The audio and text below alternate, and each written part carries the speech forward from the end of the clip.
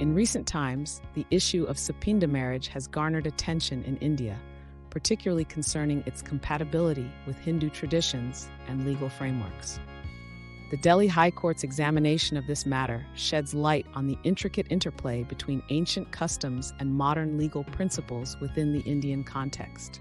Sapinda marriage is a concept deeply rooted in Hindu traditions, tracing its origins to ancient scriptures and religious texts. According to Hindu law, Sapinda relationships refer to blood relations extending up to 7 generations on the father's side and 5 generations on the mother's side.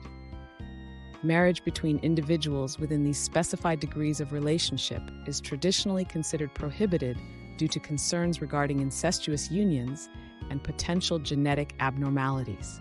In the realm of Indian law, the legality of Sapinda marriage has been a subject of debate and scrutiny. The Hindu Marriage Act of 1955 governs marital relationships among Hindus and specifies conditions under which marriages are valid. Section 5 of the Act outlines various conditions for a valid Hindu marriage, including prohibitions against marrying within certain degrees of Sapinda relationships. However, the Act also provides provisions for exceptions to these restrictions under specific circumstances. The Delhi High Court's involvement in the Sapinda marriage discourse has brought clarity to the legal landscape surrounding this issue. In its deliberations, the court has balanced the principles of Hindu traditions with constitutional mandates, particularly those enshrined in the Indian Constitution's fundamental rights provisions. The court's scrutiny of Sapinda marriage cases has focused on interpreting the provisions of the Hindu Marriage Act in light of evolving societal norms and scientific advancements. While acknowledging the significance of traditional customs, the court has emphasized the need to uphold individual rights and freedoms guaranteed by the Constitution.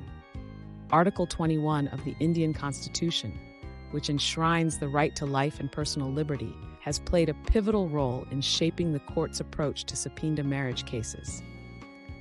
The court has recognized that while certain restrictions on marital unions may have historical and cultural significance, they must not infringe upon individuals' fundamental rights without reasonable justification. In conclusion, the issue of Sapinda marriage stands at the intersection of Hindu traditions and modern legal frameworks in India. While deeply rooted in ancient customs, the legality of Sapinda unions is subject to scrutiny under contemporary legal standards. The Delhi High Court's examination of this matter underscores the importance of reconciling tradition with constitutional principles to ensure justice and equity in matters of personal law.